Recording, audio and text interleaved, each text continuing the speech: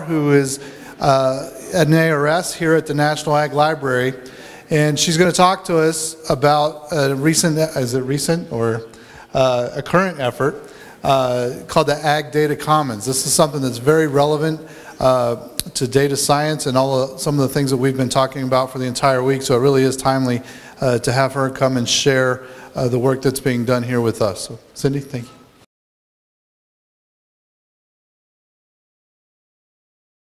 So my first question is, how many of you were at my talk on Monday? Can you raise your hands? Yeah, so I knew that there was a fair amount of overlap, so I've changed the talk slightly, so you'll just have to pay attention, see what parts are different.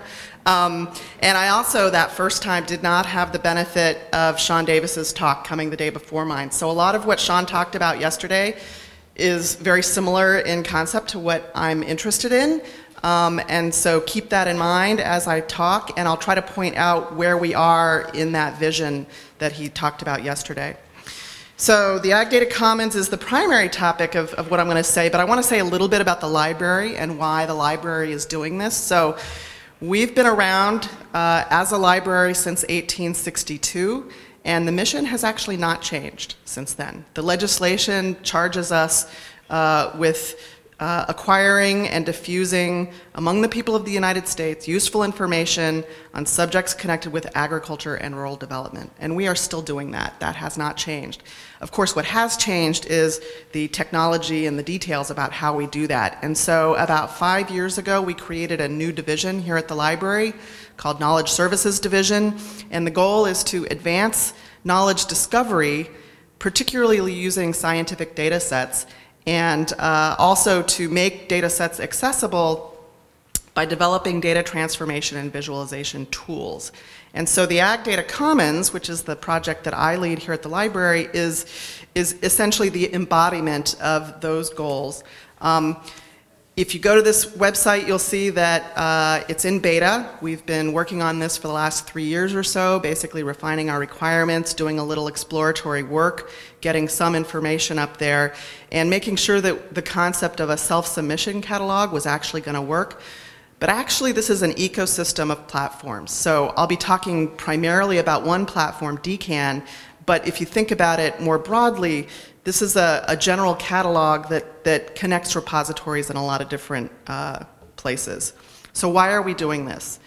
So the vision, hang on just a second. Sorry about that, I want to make sure I don't forget all the details. So the vision is first to gather together the agricultural information, transform it into knowledge, and then make sure that farmers and producers and citizens can translate that knowledge into action. And so the 3 points here on this trajectory, gather, transform, and translate, together are harnessing the power of digital agriculture. And I know these are buzzwords that have come up already in your meeting, but we basically are primarily concerned with allowing for bigger and better science that will have the maximum impact on society. But there's also some more immediate near-term goals which relate to those FAIR principles that Sean talked about yesterday. The first one is the federal directives that came out in 2013, 2014, that there has to be public access to open, machine-readable government data and also research data. And so we do have some mandates from above that say we have to do this. But there's also recognition that doing this is important for scientific integrity. So preventing fraud, making sure that results are reproducible. You've heard this sort of thing before. This was a recent report that came out from the National Academy of Sciences. And what I've called out here specifically is the role that effective research data management and transparency is very important to this process, but not only the data, but also models and code. And so I'll come back to that later. And then I've also highlighted the emphasis on consistent with disciplinary standards and also funder requirements.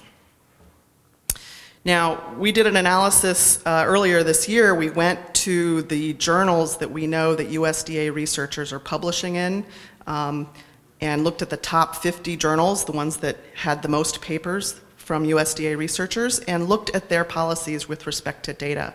It turns out that 22% of those journals require the data to be open that underlie those research papers, and another 34% encourage the data to be made available. So that basically means that you are probably already experiencing this when you're submitting your papers for publication. You are asked to either provide the data as supplemental data or to provide a digital object identifier where somebody can go get the data associated with your paper. So that's sort of the stick. You don't get published unless you actually make the data available. The problem is that researchers don't have a lot of options for where to put their data, specifically in domain-specific databases. So we also did a survey of where agricultural researchers are putting their data. We have a list of 77 repositories that include some ag data, and we also have 235 what I would consider domain-specific databases where everything in the database has to do with agriculture. And if you look at those and what their submission policies are, only 17% of them are actually open for any researcher. Most of these are custom platforms that only the people who are associated with a particular project or perhaps a particular university can utilize. So there aren't that many options. You know, obviously GenBank and other NCBI databases are in that blue area where they will take data from outside, but for the most part, the very specific, domain-specific databases are not open to everyone. And this is a figure that's actually kind of scary. We did a survey of ARS researchers last year, and we were trying to get a handle on how much data is out there and how is it being managed. And this is just one of the results from that survey. And we asked people, where are you actually storing your data? And we gave them options, and they could pick as many options as they wanted. The scary part is all those big bars. Those are the local hard drives, external hard drives, maybe a shared network drive. Data repository is down there, halfway down, so very few of the data are actually making it into a properly professionally managed repository. And the scariest one is the bottom, I don't know. But interestingly, you know, a lot of the data are actually stored on the hard drives of instruments. That's probably true of you all, and that may actually be something we can leverage down the road. So the Ag Data Commons concept, this is a diagram of the concept, is the following. So all those things that are in blue are existing things that already are out there. So different repositories of different topics that are either managed by federal agencies, by universities, or potentially even by industry. So 1 to N, lots of different repositories are already out there.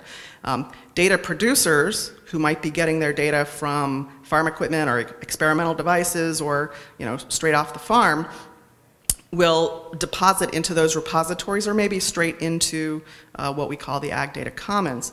The stuff in green is what we're actually building right now and we have in beta online. And that is to provide a discovery interface to all the data, which requires that we have a catalog, that we know where things are, that will provide APIs, application programming interfaces, so that machines can talk to all of these resources.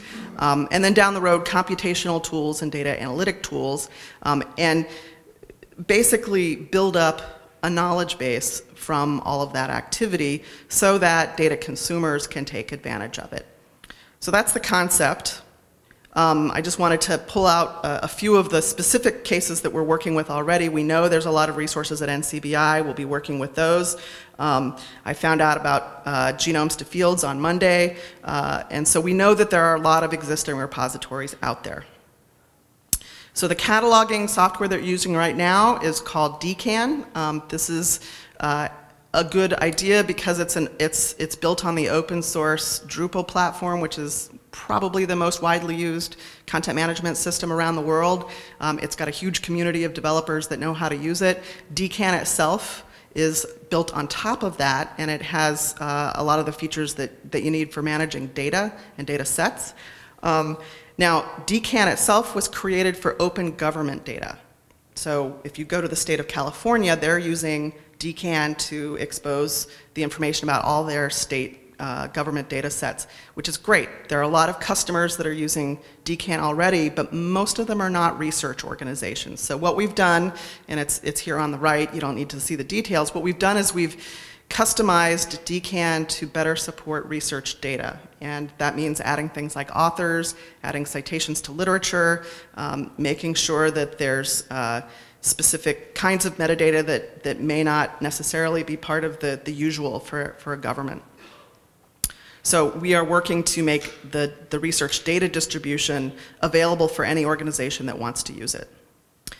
So our philosophy is that the data should live where the particular community that needs it will find it and use it. So we're not trying to reinvent the wheel. We don't want to replace any of those existing repositories. They're great. They're already serving their community. And at the same time, the people who own the data, whether it's in one of these external repositories or in our repository, they know where the data live, and they can create the best metadata for the central catalog. And so therefore, we've got this self-submission system where we have a form that you can fill out, shouldn't take very long, but you're the best people to do it. Or if it's already has metadata in some other external repository, we can harvest that metadata. And I just had a brief conversation with Sean earlier about, how high should that metadata bar be? And we're sort of aiming for a sort of moderate level of metadata. We're a very general catalog. We actually have information spanning everything from genomics to hydrology to economics, and we can't possibly have the super detailed kind of metadata that you might find in GenBank, for example. We just have too many specialized kinds of data. That said, we want it to be higher than just your average, for example, card catalog for a publication. So we do need additional information about the data, in particular, any data dictionaries, particularly machine-readable ones, any information about methods that are used, in particular citations to the papers that describe those methods, and links to any specific software or equipment that were used to generate the data. And partly the reason we ask for that is it makes it easy for people to find other data sets that have similar characteristics. So if you want to know who else has used my particular brand of sequencer or my particular methodology for extracting DNA, you would be able to do that because the information is kept with the data in a structured way. And then the last point here is that we have a team of curators upstairs that are providing that overarching quality control on the metadata, not the data, but on the metadata to make sure that the descriptions of the data sets are as consistent as possible.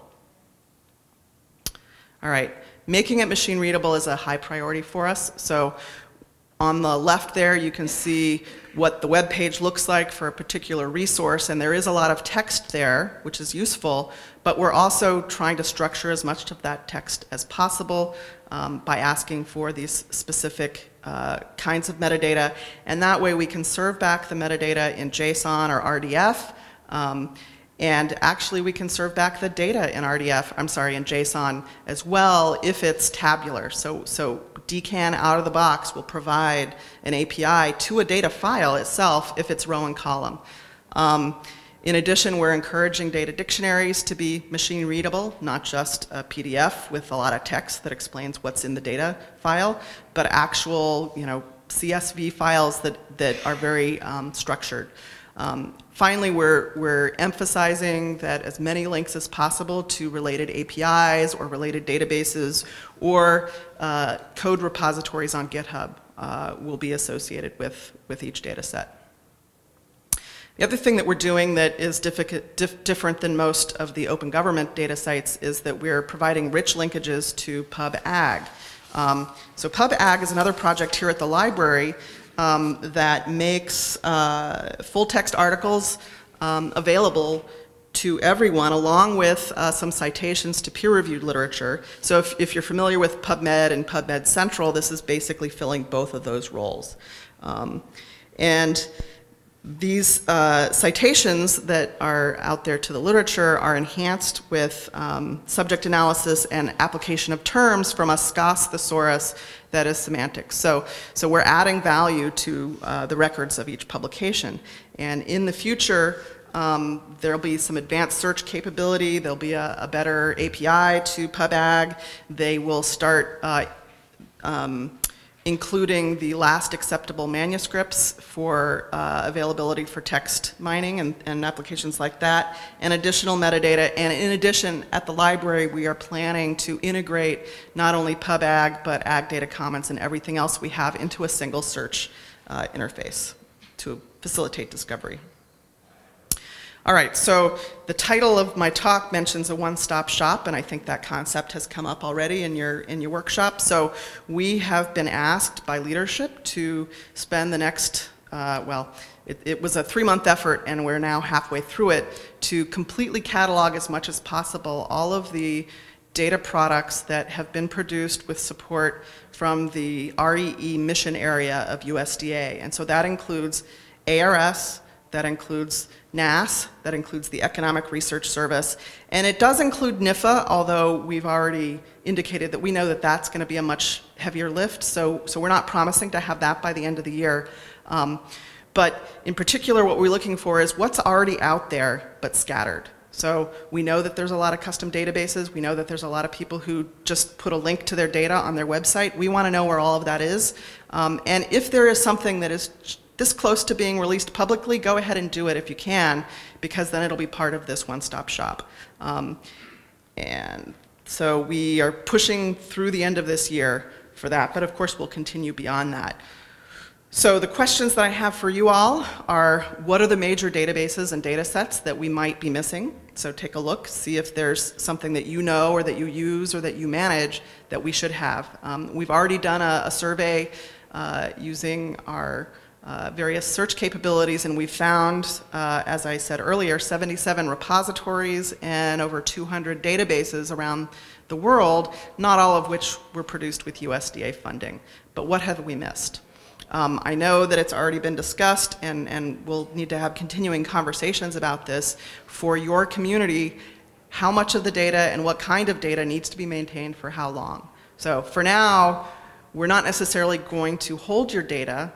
We'll know where it is, and we can start to make decisions about what's the data that we need to preserve for the long term, and what are we going to need in order to do that. So as I said, we're focusing for now on that first step, the gathering, the cataloging of things, and a lot of this is going to involve harvesting metadata from other repositories. And so I would like to know from you all, what are those repositories for the data sets that you care about? Where have you already cataloged your data? We need to know that. We've got a list of things. We can do a few in the next month or so, but we'll need to have a list to keep going back to. And we can set these up to harvest on a regular basis, and that will avoid any duplicate effort. We also want to know, what are the ontologies and data dictionaries that are already in existence that relate to your data? So this is just a random ontology I pulled off the web. I know that there's specific, obviously gene ontology will be important for you all. I know there's a variety of phenotype ontologies that are under development, and they link together in certain ways. I'm involved in a couple of those. But what is the best way to tie these particular data sets to those more semantic resources? Because that will help us improve the usefulness of that information for future research. And what can the Ag Data Commons do to help promote shared usage of these standards? Instead of creating a new one, maybe we can point out which are the most frequently used ontologies and standards, so that people have a better starting point rather than creating something new. They're jumping on the bandwagon and they know what other people are using. All right, this is my jet engine of science figure, where you put the raw data in one end, it goes through a lot of fancy processing, and out the other end comes a citable publication.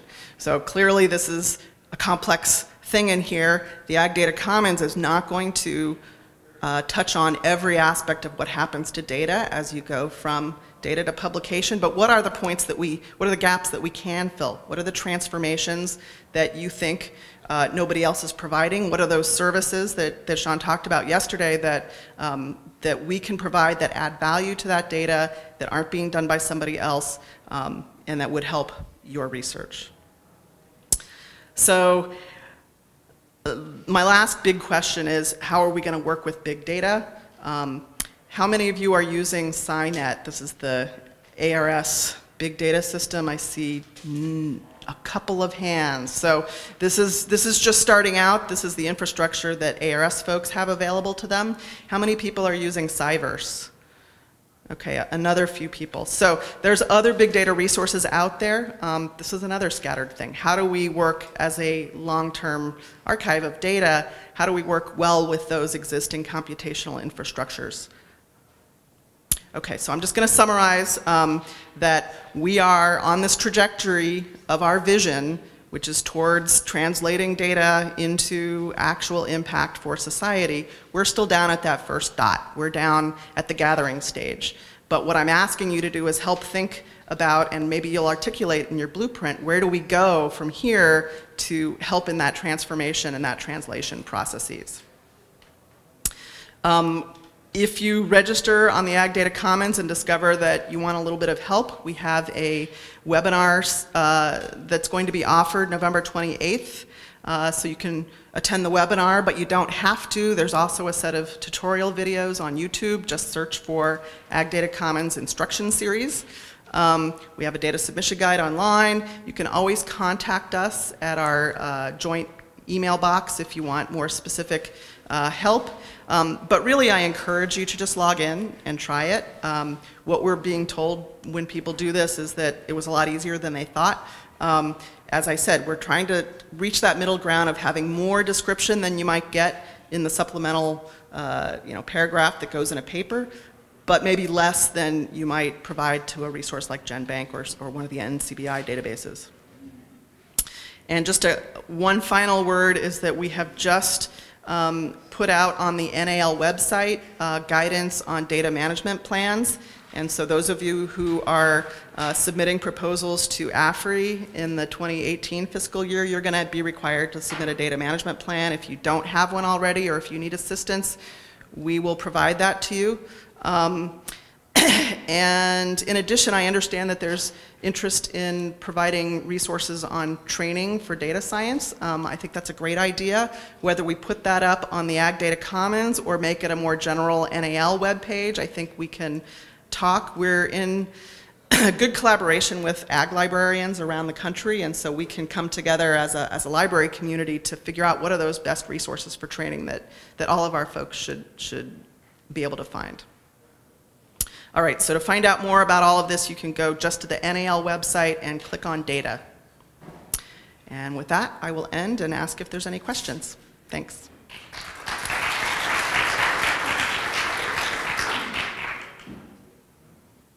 Questions? Well, Can I just talk loud? yes, you can. So it seems to me that there's getting to be more and more repositories for data. My own institution is doing one. Do you see, can you imagine pulling these things together in some way? Maybe a repository of repositories? Yeah, I think on the one hand, there may be good reasons for different repositories to exist if they have special features for a specific community. For business model reasons, it may be that there needs to be an institutional repository because they actually care about their researchers' data. So I'm not sure that we'll ever coalesce into one single, massive central repository. But the idea of a central catalog, however we actually implement that, will make it hopefully more seamless and not seem quite so scattered.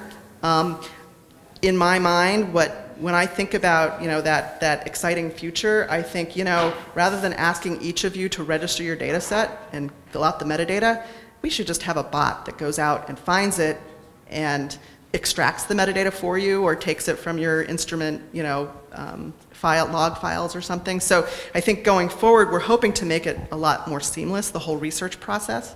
It'll be a while before we get there. So it's going to take a while. But I also hope that having a more sustainable central catalog and repository might discourage people from starting something new where it's not needed. So we are regularly here at the library turning away research groups that say, we know we need a custom database with its own web interface because we know people are going to search for our stuff and we want them to search it in a special way. And we can't sustain those. NSF can't sustain those. NIH can't sustain those. Well, maybe they can do better than NSF, but in any case, what we're offering to people is, you know, that's a great idea, but in the meantime, just park your data someplace that's well described, and if the funding arises or if somebody else gets excited about it and wants to do it, they can do it. But in the meantime, don't create something new. Just park it in an existing repository. Did you say that you would help develop data management plans for anybody, academic or non-ARS scientists, or just ARS? You know, for 3 years, we've been flying under the radar, trying not to promise too much to too many people, because we don't have a sense of the demand. I would say it's still early days, and sure, if you want to share, what we're asking people to do is at least draft something, and then give us their draft, and then we can provide some feedback on that draft, and we'll see. Part of our business model is we need to demonstrate what the actual demand is, and so if we get more demand than we can handle, that's actually a good thing. It sort of, you know, gives us the ammunition we need to get more secure long-term funding.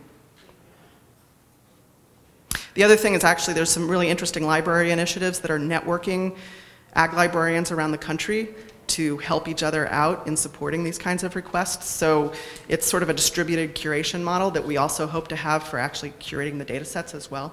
So we're thinking about scaling. Any other questions or comments? Okay, Cindy, thank you very much.